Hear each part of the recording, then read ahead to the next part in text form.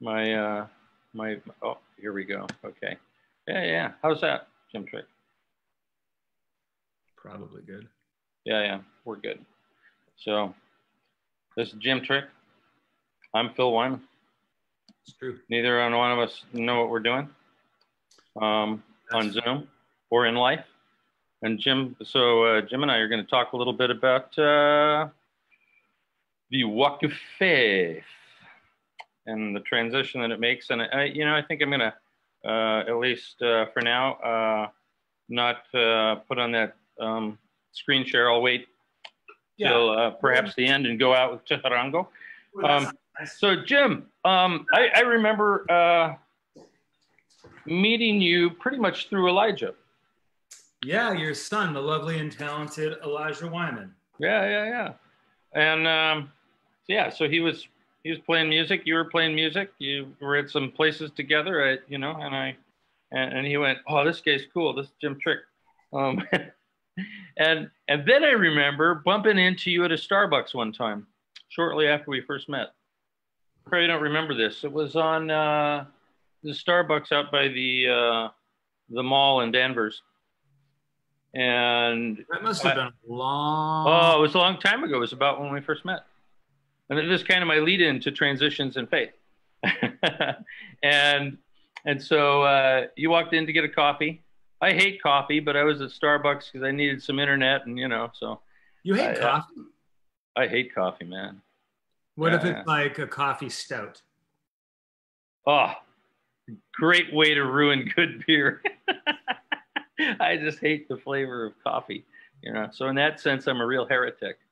I am a tea drinker. I drink fine teas. Mm.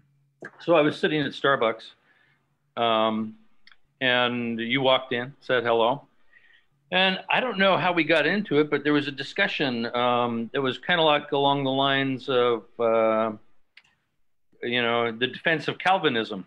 And you were kind of in a hurry. Oh, so in that phase of my life. Yeah. So you were aggressively for pretty much 5-point Calvinistic stance on view of the world and God and people. And being a Pentecostal pastor, I was like, oh man, no, not me, bro. And we were kind of started to get into it. He said, oh man, we're gonna have to do this again some other time. And but I don't have time right now. I got to go. So that was how that interaction went. And now there's been some pretty dramatic changes over that long period of time, which is probably 20 plus years. Right? Yeah, that would be my guess. Late 20s was hyper Calvinism for me. And so just, do you want to clarify things for listeners, or would you rather just keep it conversational? Well, clarifying things I think is important, because there's going to be people who are going to be interested in what does that mean, hyper-Calvinistic? So in basic, sort of within the realm of modern evangelical Christianity, there are really two primary schools. We'll say Calvinism, which believes that everything is predestined and there is no free will. There's more to it than this, but to make it simple, Calvinists say there is no free will. Everything is predestined. And Arminians, not to be confused with Armenians, Arminians believe that it's all free will and very little is predestined. So at that point in my life as a Christian, I believed that there was no free will and that everything was predestined, and as is true with most of the Calvinists I know, that was a battle that as soon as I found out somebody liked Jesus even a little bit, I needed to do a battle over that point.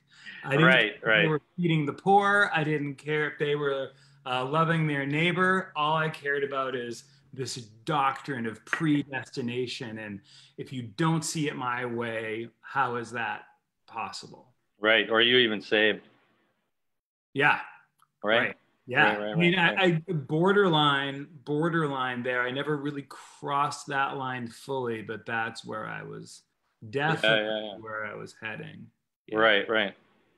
And so now, as far as being a Christian, where were you in your, how long were you raised in church? Did you come to it later? What's the basically what happens is it's a really interesting story. I was about 8 years old, 7 or 8 years old. We were very strict Catholics. My mom was a CCD teacher, and one of my brothers and my sister started to attend a youth group at a Baptist church. Right. Came home to my mom and they said, hey, we've been going to this youth group at this Baptist church. And the minister there said that God isn't mad at us and we can have a personal relationship with Jesus. And my mom said, you have lost your minds and you are never going back to that church ever again. All right. And so my mom set it up so that they couldn't go. And they were really bummed because they loved it and they had had a wonderful experience there. Well, a few months later, it turns out that same Baptist church was hosting an adult Bible study, and they begged my mom to go. And my mom said, oh, I'll go. You bet I'll go. And she and my aunt went to this Bible study where they were going to basically tell the pastor, get your meat hooks off my kids. Right. And they both got born again. That's hilarious. So my aunt decided to stay in the Catholic Church as a born-again Christian. My mom decided to leave the Catholic Church as a born-again Christian. And so we were never raised with any of the anti-Catholic stuff that goes with evangelicalism. We were raised from, and then I actually had a born again experience in my mom's baptism class when she was going to get rebaptized. Oh, wow.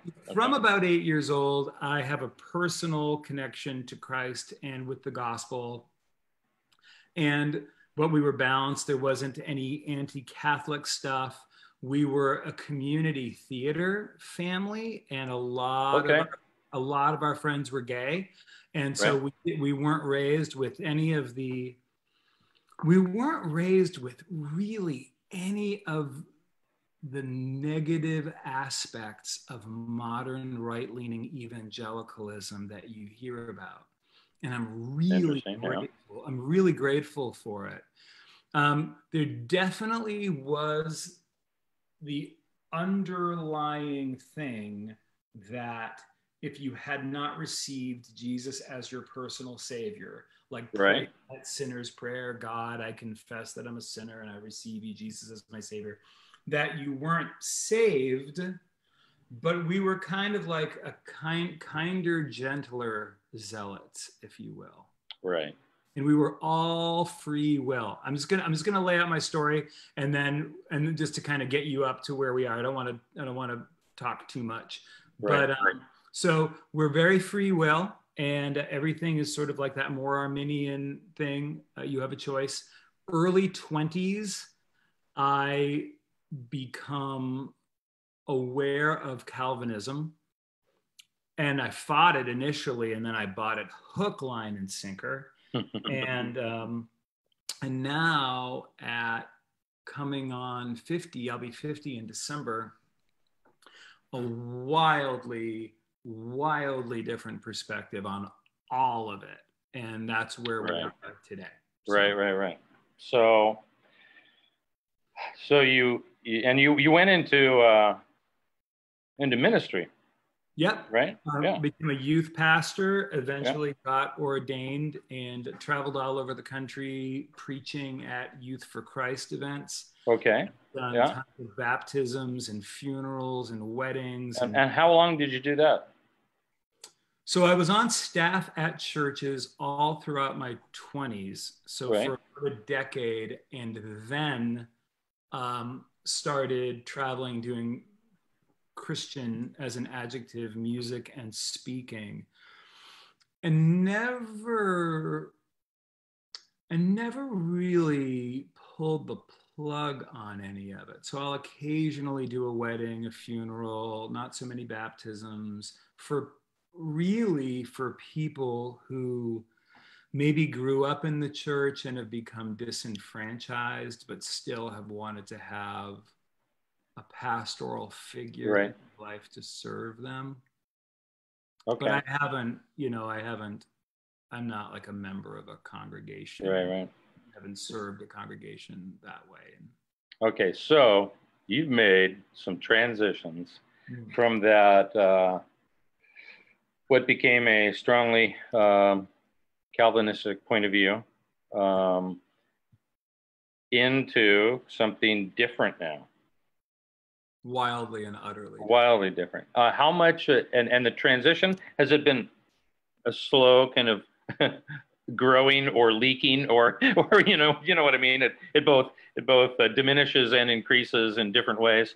Or have there been points that have been pretty solid that you've said, wow, this doesn't make sense? And yeah, well, I mean, probably, gosh, I guess probably the better part of 15 or more years ago, it kind of went in these layers, where it started with what we called church.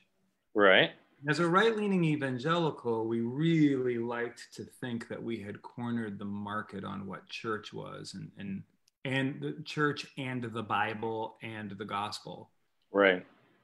And so when I started to really look at the Bible in light of what we were doing, I didn't see anything in the Bible that looked like church as we knew it. Nothing that was an hour-long meeting in a fancy room in uncomfortable clothes on a Sunday morning.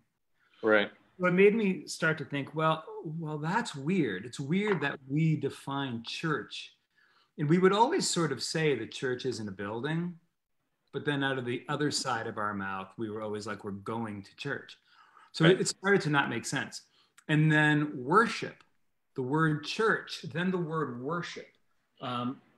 Worship, which the way I understand scripture, worship is really about looking after the poor and the fatherless and the widow. Right. I think the direct quote from Christ is, true religion that is pleasing to the Father is looking after orphans and widows and keeping yourself from the corruption of the world. But in our culture, worship had become synonymous with singing songs at that meeting. Come, now is the time to worship. And people who were doing a bad impersonation of The Edge playing guitar would sing songs for 20 minutes, and that was worship. So I was having a hard time with that. That definition didn't make sense to me. So you go from a definition of church that doesn't make sense to me to a definition of worship that doesn't make sense to me. And now we've got the definition, the word gospel. So it was like this progression of like, well, if we've gotten church so frigging wrong, and if we're so off our rockers on what worship is, what about the gospel? Right. And this idea, because really what we're saying in evangelicalism, which I would consider myself not to be an evangelical any longer, or post-evangelical, and maybe some people who are hearing this, I've been talking about it a little bit for the last couple of years, but might feel like new news to some people who are watching right now if they're familiar with my work. But really what evangelicals are saying is that most people throughout human history, that is to say, statistically, almost everybody that has ever lived is going to some kind of hell. Now, some people, if they haven't received Jesus as their quote unquote personal Lord and Savior. So that is to say, for some people, that means eternal conscious torment in literal hellfire. For other people, it means separation or the absence of the presence of God. For others, it means annihilation, that you are consumed as if you never were.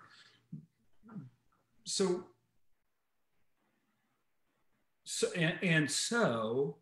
what you're left with is you can have the greatest guitar player in the world. You can have the coolest guy with the best outfit on stage and the coolest glasses, saying things that make you feel real good about a lot of things. But the underneath of it really is the idea that almost everybody who has ever existed in human history is going to some kind of hell. And I believed that, and I taught that for most of my life. Right. And that language still, I mean, that's my native tongue. Where I stand now is this idea that I think from the Bible. I want to be clear, I still love the Bible. Right.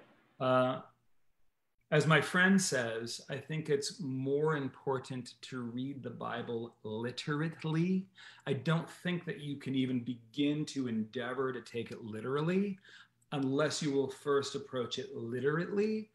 And so with that, I think, Phil, that you can make a case for an exclusive gospel. Some people are in and some people are out. Right. I think you can also make a case for an inclusive gospel that says everyone is in. Right. But I think when you filter those two potentials through the life and work of Christ, I think you wind up Genesis to Revelation with a gospel that is way more inclusive than it is exclusive. Right. And that's not without its potholes. I think both perspectives have their tensions. Right. But if I'm going to be a biblicist and live with a certain level of tension, I would rather have my tension be around fighting for inclusion. Okay. Yeah. So now, we discussed this a little bit last week when we were talking about setting this up, and I made the mention that I still am interpretively a pretty conservative Christian in terms of my view of heaven and hell and things like that. I certainly wouldn't go to the place that as you described your Calvinist fundamentalism. I've never been there, right? That's never been a part of my life. So obviously questions pop up concerning an inclusive, a wildly inclusive view, as much as they rise up, I guess. Like you were saying, there's holes in it both ways, right? So the questions pop up in respect to a wild inclusivity, just as much as it does with a wild exclusivity. So, people are going to be wondering, so what do we do accounting for, the Adolf Hitlers and the Dahmers and the extreme cases that warrant such radical feelings within us as individuals, right? Yeah. That we can imagine nothing more but judgment in the here and now. I have this tendency to feel like a friend of mine once said, we got into this discussion about it, and he said, I couldn't believe in hell. And, and then he made some comment about something he was really judgmental about. He said, man, that person should not be alive. They deserve the death penalty. And I looked at him and I said, you ever think that maybe these feelings we have maybe come from God too? And he just stopped. He went, wow. You almost convinced me that there might be a hell, right? Yeah. So what do we do with things like that? Well, I begin with the idea that I think that we are wired to crave justice. Yeah, And I don't I agree. And I don't think that's wrong. I don't think it's wrong to crave. I don't think it's wrong to crave justice. And I also don't believe that I am just enough in the quietness of my own heart, mind, behavior, and experience to apply vengeance or justice, which is why vengeance is mine, declares the Lord. And so what I am responsible for, I am responsible for radical love. That's what I'm responsible for. Right. And as it relates to some kind of vengeance or punishment, I am at best ill-equipped, and the only thing that I can do is speculate. So that as a Calvinist, we would have said, as a Calvinist, we would say things like, God is not an idolater, and therefore anything that does not worship God must be destroyed. Well, there's a leap in logic just in that alone, but boy, ever. And so what I have to, so I can only speculate. And so what I would have to do, and Hitler is obviously the one that always comes up, of course, as the example, to the Hitlers of the world, and there are a lot of them. I mean, look, I love Judaism. I live in a town that is I have so many Jewish brothers and sisters in this town. Yeah, you do. I love the tradition. I love the culture. I love the food. I love the midrash. I love it. And so when you talk about, generations of people who lost their grandparents in the Holocaust, but you just can't, I can't imagine what it is like to be a Jewish person in 2020, knowing that that's what my family went through not that long ago. So take the cataclysmic horror of somebody like Hitler. And what I have to believe, and again, it's just speculation, I have to believe that God is smarter than I am and more capable of dealing with that than I am. And what I would like to believe is that the love of God is infinitely bigger and more powerful a force than the worst of the worst of the worst. And I think the desire for justice is right, but how that is administered, I just don't know. Yeah, and a strange thing with it, no matter what position we take, whether somebody says there's a hell and people are going to burn in it at 4,000 degrees for eternity, or which is one of those, kind of fundamentalist absurdities, or that in a sense, everybody is going to make it in some kind of radical reconciliation, and we'll all hug Hitler in the end. In any one of those positions still leaves us with this problem that I think of, it's kind of why I use this term wild theology for the podcast, is that it's almost as if God can't be seen as anything other than cruel in either position if we look at it from the perspective of our, just kind of common sense. Oh, he's going to let the world go wild and, and people do terrible things to each other and then say, hey, it's all okay. It was kind of fun, wasn't it, guys?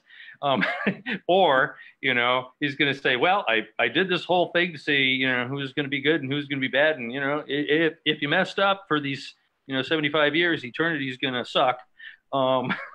Yeah. I mean, either way, there's, we're left with a position in which, I tend to look at it this way. It's almost as if God has placed himself in a weak position of always being perceived as cruel, dumb, yeah, absent, whatever it might be. Yeah. And so, but what I do with that, and this is going to be like very sort of like seminary level thought that I want to lay out. But most people have heard of Abraham in the Bible. Our father Abraham. Father Abraham had many sons. You're going to get out your guitar and lead us through it? You can do all the actions? I could. Unfortunately, I could. I know, so could I. If we didn't have a delay on this, we could do it together. I'm so glad that there's a delay and that we cannot. But so this thing happens in Genesis where, is it Genesis? Anyhow, Yep. the thing happens in the Old Testament. And by Old Testament, for my Jewish friends, I just mean the Bible. Abraham, before he is Abraham, he is Abram. And he engages in a thing called a ratification ceremony. Ratification ceremony was something that happened between kings. And in the ratification ceremony, a lowly, lesser king would make a treaty with a great and powerful king. And that treaty would consist of the lowly king taking a bunch of animals, slaughtering them, separating the pieces, and then walking through the pieces of those slayed animals while saying something to the effect of, to the great king, should I ever break this treaty, this should be my fate. Right. So in the Old Testament, God calls Abram to slaughter these animals and to separate them. And after the scene has been set up, Abram falls into a deep sleep. And in his deep sleep, he sees a vision of a flaming pot of coal passing between the dead animals. In the Old Testament, that flaming pot of coal or torch or fire is symbolic of the presence of the Most High God.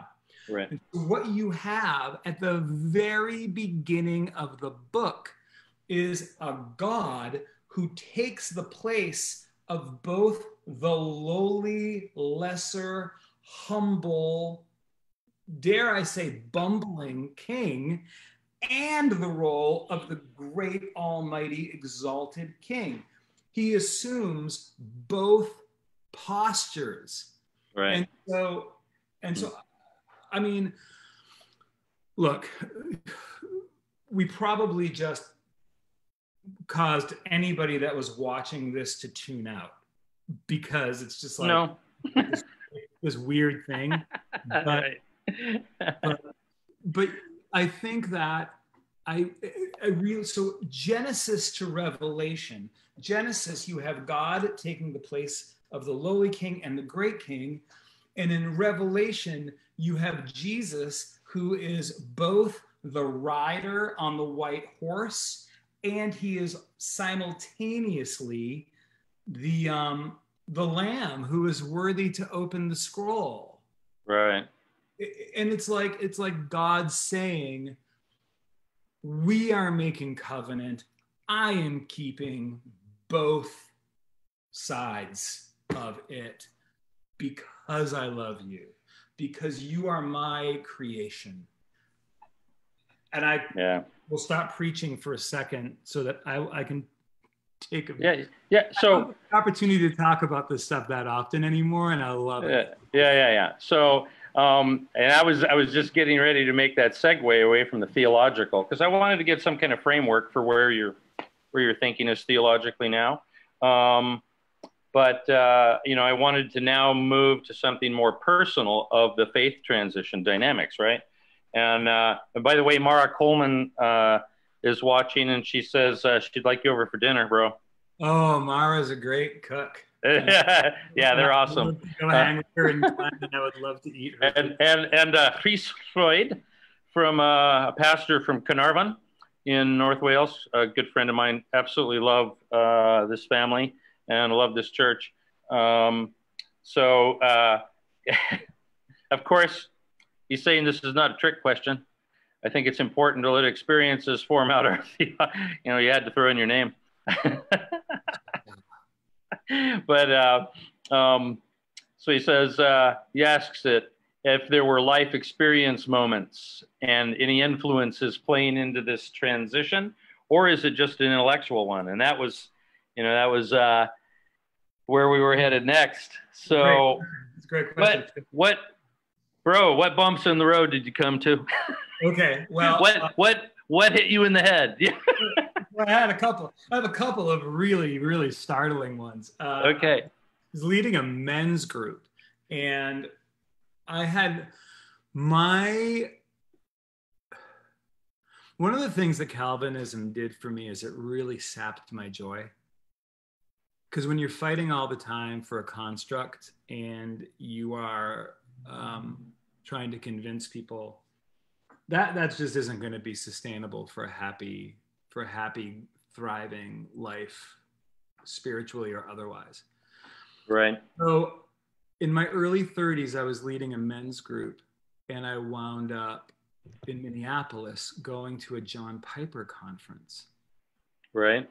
The day before the conference, we were at the Mall of America eating Taco Bell, and I had this group of men that we had been gathering with. And of course, like you do when you're eating Taco Bell, you sit and you talk about the origin of evil.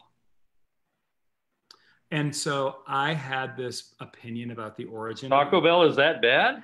Oh, it's that. I mean, dude, I'm from Southern California, so I identify with what real Mexican food is. But the origin of evil? Yeah, I've eaten amazing tacos at Gonzo's in Laguna Beach. So I'm sitting there and I'm having this conversation, and then an hour and a half later, we were in Starbucks having coffee. And this guy walks by, and it's this Calvinist theologian named C.J. Mahaney.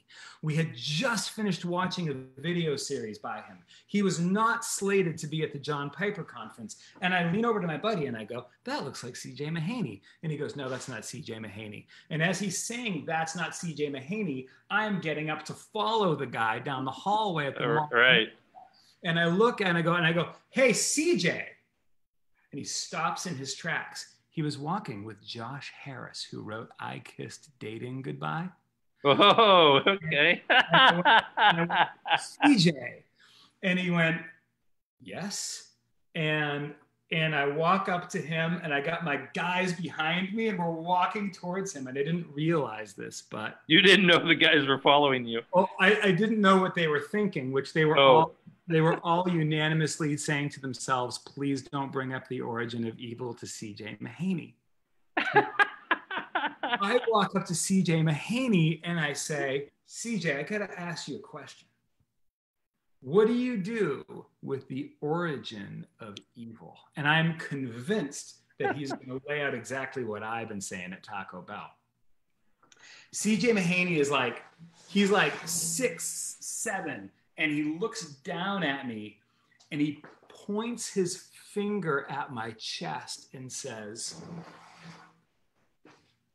if you are going to be a Christian, then you had best get used to mystery. And he fucking stared at me. If you are going to be a Christian, then you better get used to mystery. And the word mystery, like the missing puzzle piece. Like the missing puzzle piece. So that was one. That was one really important. That was like, and I have a couple of those that are pretty wild, but that was one of the moments that really began my undoing and my rebirth simultaneously. Right. So now there's that kind of illustration is birthed out of some of the positive aspects of church life, ministers, Christianity, right? I mean, that's a powerful moment in which a influential voice in your own life spoke something that rocked your world, right? But you probably had the rock your world in the opposite direction. I have two of them. Where church life and Christianity and leadership was just the opposite of positively influential. Yeah. So 5 years ago, going on 5 years ago, it'll be 5 years next month, I decided to leave my marriage. And I decided to leave my marriage. It was a marriage to an extraordinarily kind and lovely and wonderful human being, and there wasn't an affair, there wasn't a profound moral failing on either part. We had tried to make it work, and I made the decision without any biblical grounds to leave the marriage. And it was at that, over the last 5 years, where I really needed the grace. I really needed the grace that I had not extended. I hadn't extended it to my family when they needed it. I hadn't extended it to parishioners. I hadn't extended it to people who came to me for pastoral counsel. I was never venomous, but I was never particularly gracious. Now, I want to be very clear. I'm very, very fortunate that I walk with a group of people, many of whom you know are mutual friends. Christopher Williams, Rachel and Mark Papadek, P.W. Gopal, Brant Menswar. There's this, and if you're hearing this, you know who you are. And these are people who loved Jesus and loved me and cared for me and carried me through. They still carry me through. But but my ministry at that point was done. I remember the first year because I was speaking at big conferences. I was keynote speaking for events with 2,000 kids. Right. And I was getting the usual calls annually. Hey, we'd like you to come and do our event. And me knowing how they would feel about my status. And so feeling like I had to be honest with them. And with the exception of the Soul Fest, who I'm immensely grateful, so many of the things in my life that are good in my life have come from connection to the Soul Fest. Right. The churches and parachurch organizations and youth groups and men's groups that used to have me come to do programs, they weren't dicks about it, but they also made it clear, yeah, we're probably not going to be able to have you come. So my ministry was gone. And yeah, it really screwed with my head, Phil, you know. But hey, at the same time, like I said, it's my native tongue. And so I understood it. And Sure. I remember being with my buddy Tim Lowther about 9 months into realizing that my life in that respect, as I had known it, was over. Right. We had a Bruce Coburn concert. And as we were good singing, concert to be at. It's always a good, I love Bruce. But as we were leaving, Tim looked me in the eye and he said, you know, Jim, a lot of people are going to judge you, and a lot of people are going to be unkind to you. And you just have to know that those people need your love too.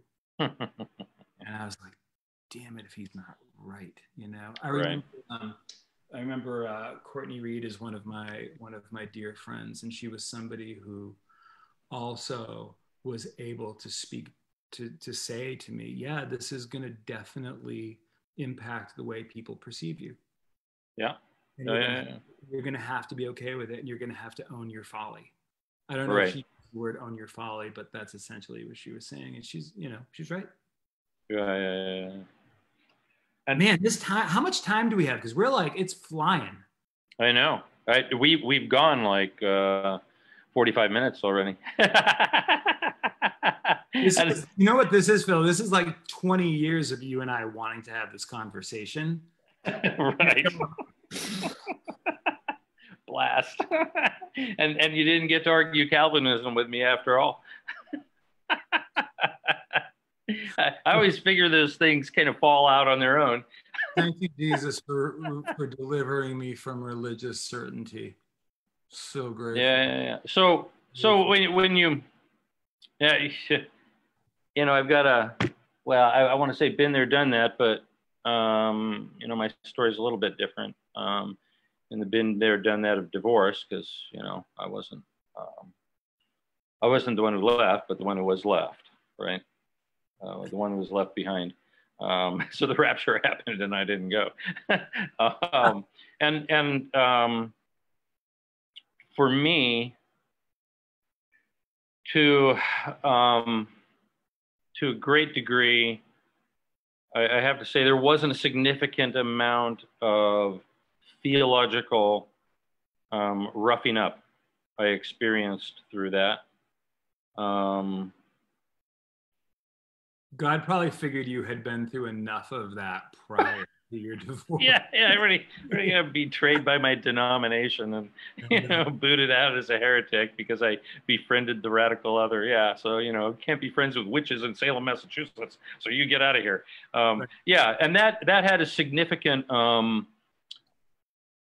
theological impact in terms of how I read somebody like the Apostle Paul. And, you know, when we talked at the beginning of exclusion and inclusion, and you talked about radical inclusion, I've always had this approach to Christianity as radically inclusive in terms of my missional behavior toward other people. I express my Christianity through being radically inclusive. And I don't care if somebody's a member of what I might consider or you might consider the family of God. I want to make them part of my family, right? And love them in that way. And I look at my behavior as independent of my theology, in the sense that I don't want to become, you know, the the sons of thunder like James and John. You know, can we call fire down on them, Lord? You know, I don't want to become that. I want to be the one expressing the acceptance of the Lord at all times, and I'm going to let Him figure out the rest in the end. I can say, and I'm not saying this because we're friends, but in all, I've been a believer on some level since I was about 8 years old, and I have, like you, been a lot of places and seen a lot of things. I can count on the fingers of one hand the number of people that I have met in my life who do it as well as you do it. Oh, thanks, bro. And not really a whole lot else to add to that, but boy, oh boy, yeah. There's look, man, we all have our bullshit, but when it comes to loving people beyond the prescription of our subculture, you get it so beautifully right. Oh, thanks. Yeah. Well, it's because I'm a weirdo, and weirdos love weirdos. So the weirder somebody is, the more I love them. Totally. You're a hairy too. Yeah. I love subcultures, and which then kind of navigates to this thought. I'm going to go back before I navigate to that thought.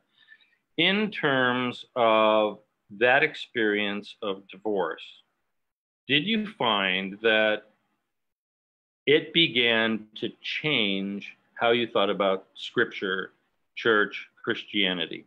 Yeah. I had a really interesting conversation with one of my mentors. I don't know if you ever met a guy named David Van Huysen. I don't know if that name rings a bell to you. No. David was with me when I was morbidly obese and lonely and couldn't find a girlfriend. David was with me 2 years into my 16-year marriage when I called him crying, saying, I think I've made a terrible decision. And David, when it came to the very, very end, I was on the phone crying, and he said to me something that I never thought that I would ever hear him say. He said to me, your reason for staying is no more noble than your reason for leaving. And you yeah. everything you can, and at some point in time you are going to have to realize that God's grace is sufficient for you. Right. And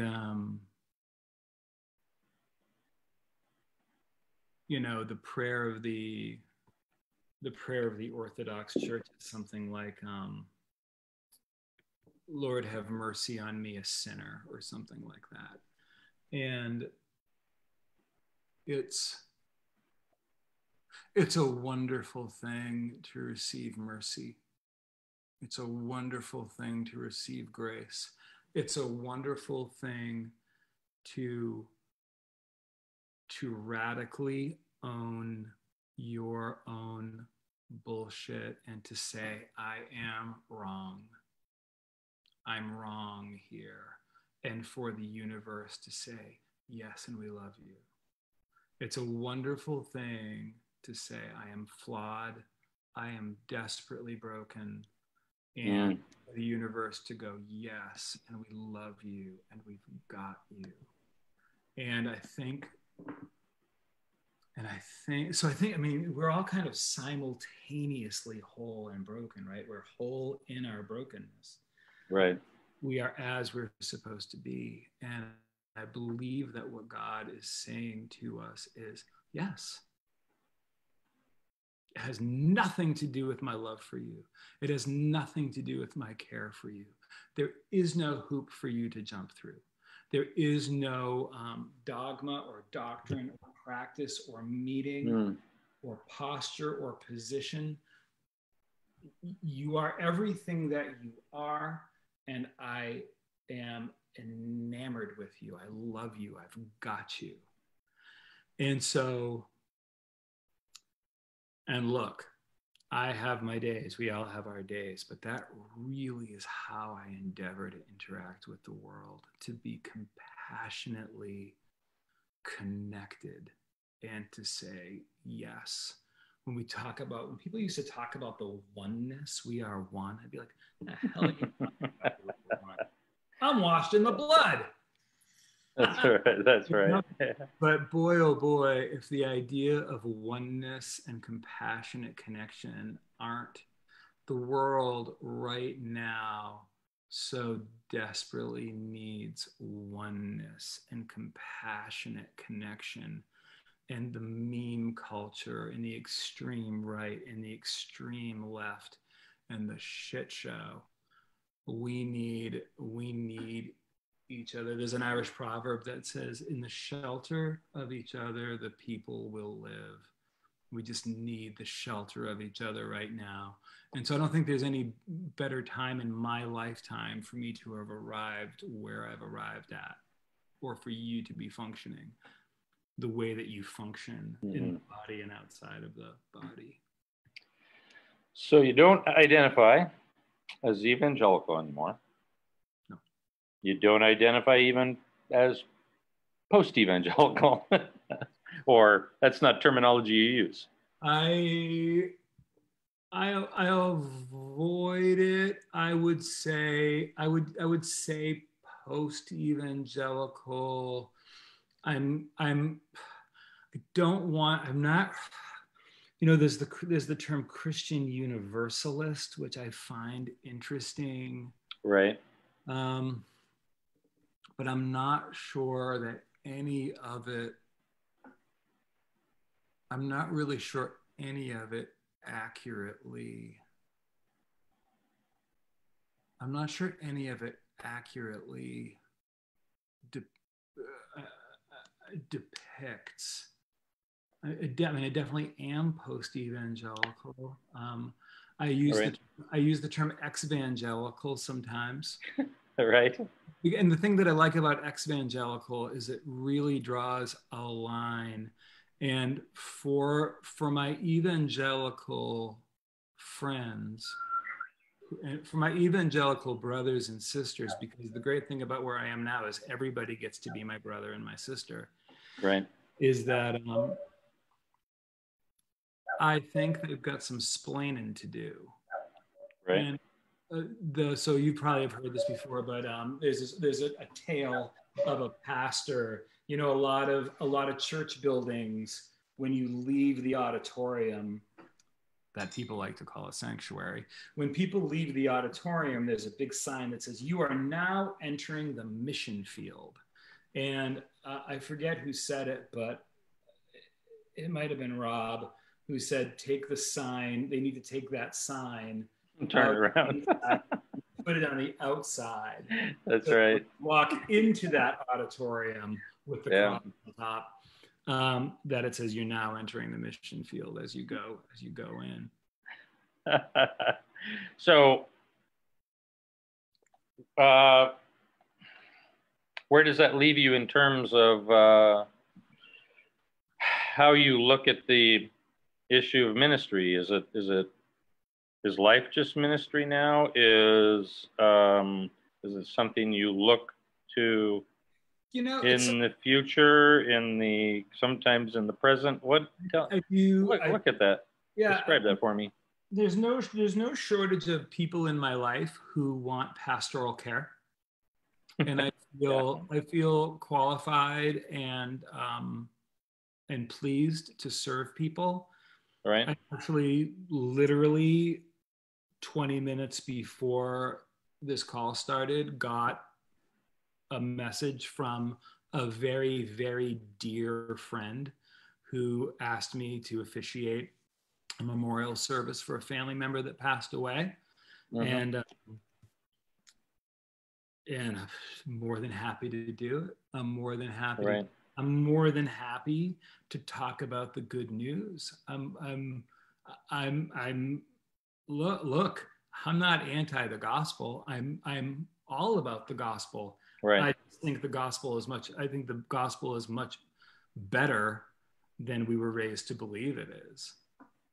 So vocational ministry, I don't know, this last year I have begun to feel some rumblings that it might be time to apply my voice again, and maybe in a more formal way, to people who have gone through divorce, to people who have felt disenfranchised. I don't have any idea what it's going to look like. I'm pretty sure that it's not starting a church. Right. It might be writing. It might be, I don't know. But so from a vocational standpoint, ministry is life. Life is ministry. They're both intertwined. Everyone's a minister. This horseshit notion of ordination and seminaries and all that garbage, I don't have any time or patience for it. I mean, for crying out loud, here, come to Gordon Conwell Seminary, where you're going to incur tens of thousands of debt to learn about a book that says, "Oh no, man, anything. I don't have." It's not for me. All things to all men, by all means, do whatever you want to do. But that world, I think I'm done with it. I think I'm done with it. Yeah, especially when a seminary is good, you're going to incur all that debt in the seminary to go in an occupation that pays wages that could be slave wages oftentimes. What, you have a folk musician? It's I see what you're saying. Yeah, totally. Yeah, right. Yeah, absolutely. And then, but then again, I guess that's what we're slaves for Christ. I don't know if that's a justification. I guess so. I don't think so. I don't know. Maybe that's where we should be a little more Kenneth Copeland and be like, name it. We need a jet, Phil. That's what you and I need. I do not need a jet. And so now, those of you watching Wild Theology, you can press the give button and pay for this. Phil and I love the Lord, and so can you for 1995. The greatest story ever told. I don't know if you want to answer this question. But let's. I'm happy to answer any questions. Okay. So, well. I told you, feel free to push. No, it's not me. So Adam Wang is asking the question. So Jim, what about addressing an audience of young black men and women about navigating the world or country they're living in?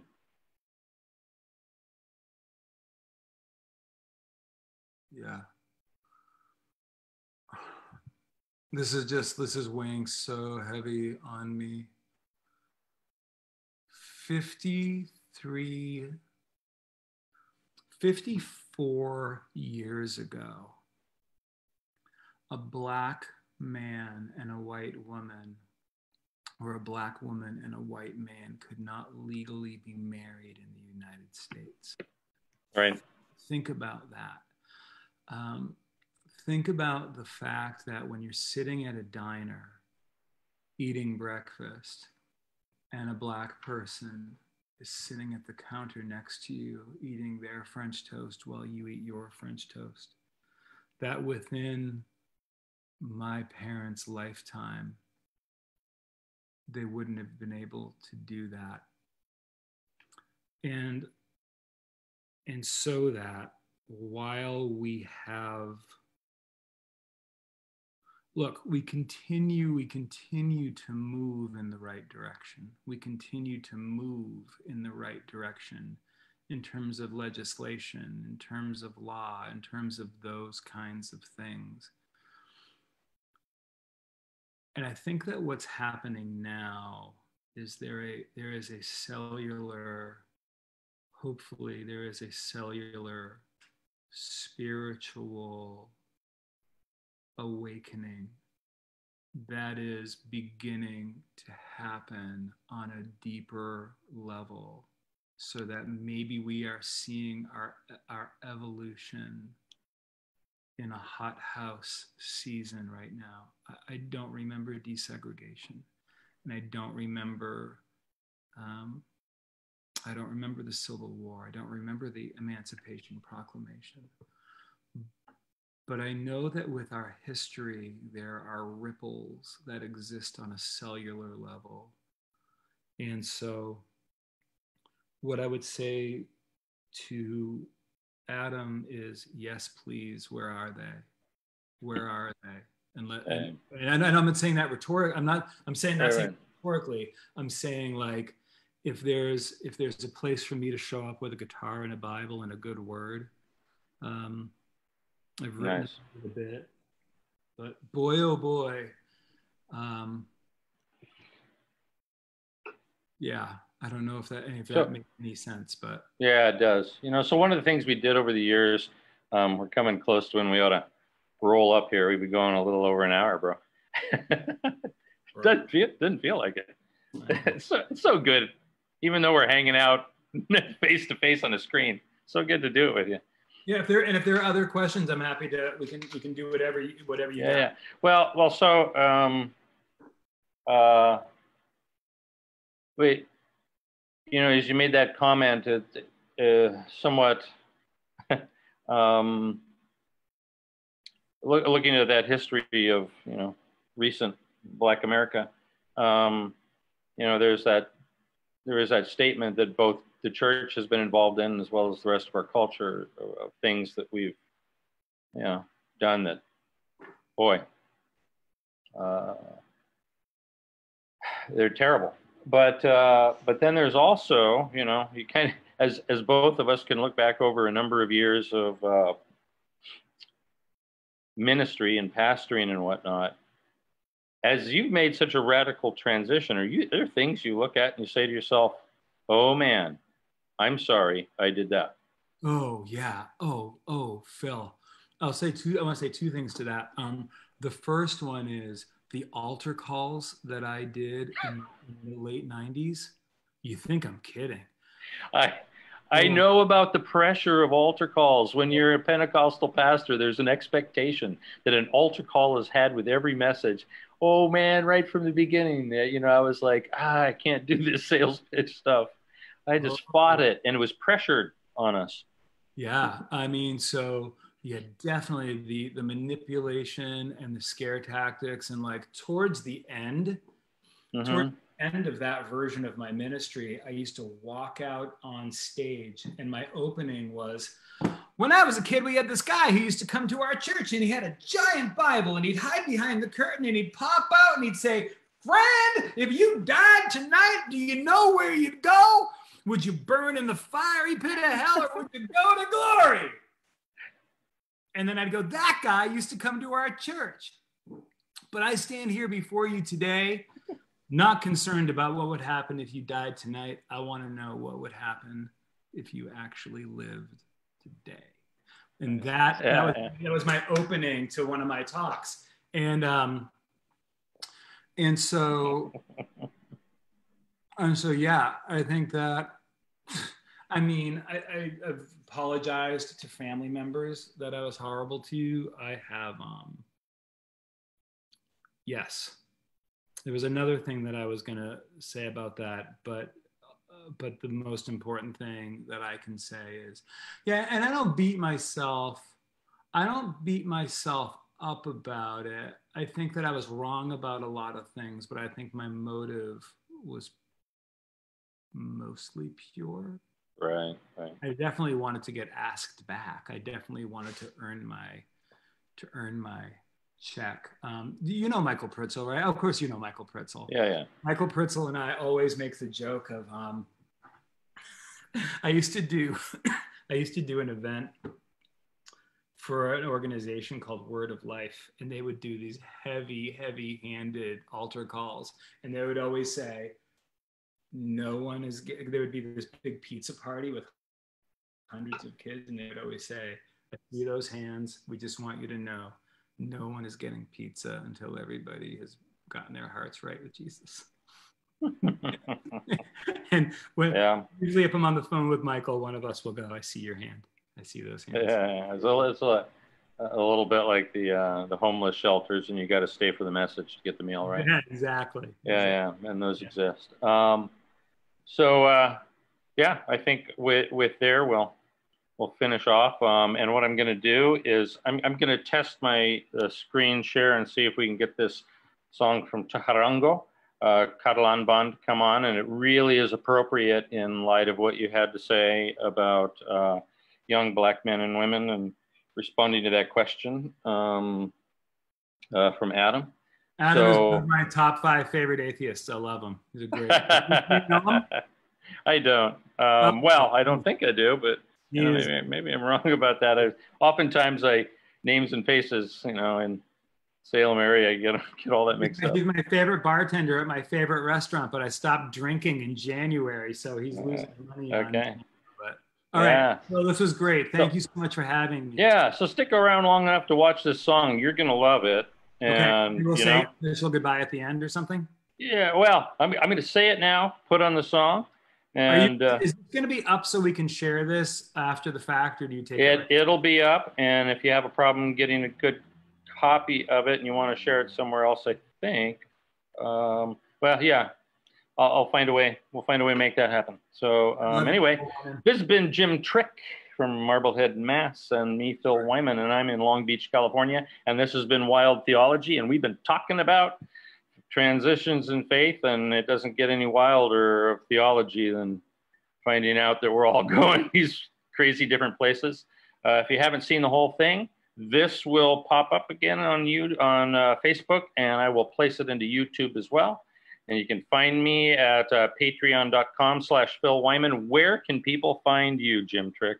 You can find me for coaching and speaking at jimtrick.com, and for music, you can find me at jimtrickmusic.com. And then if you just Google me, all my stuff comes up. And a song?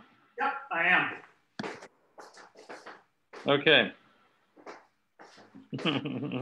Okay, sorry about that, folks, for the video not working. I'm trying to test this out, and I've got some bugs that I'm discovering. So, but now Jim Trick is going to come on and play a little guitar.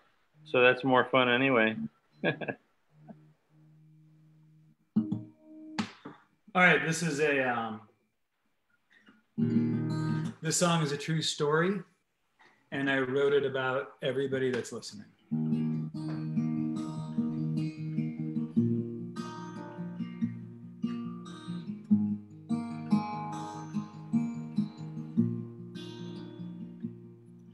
There are two kinds of love, the kind you want and the kind you get. There's the first one that you ever had. It's the one you can't forget, and you can't go there.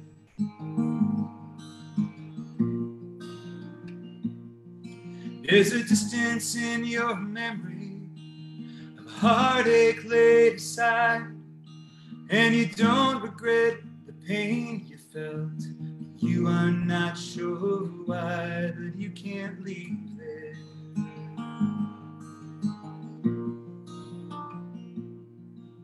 But all's not lost, and you're not lost at all. All's not lost, and you're not lost at all. There's a little abridged version of that song for everybody.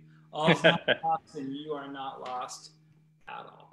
Okay, so one more time, where can they find you and your stuff? jimtrick.com for coaching, speaking, and thoughts, and jimtrickmusic.com for shows and music stuff. And then if I'm on Instagram, there's not that many Jim Tricks out there. So if you put me into Google, my stuff comes up.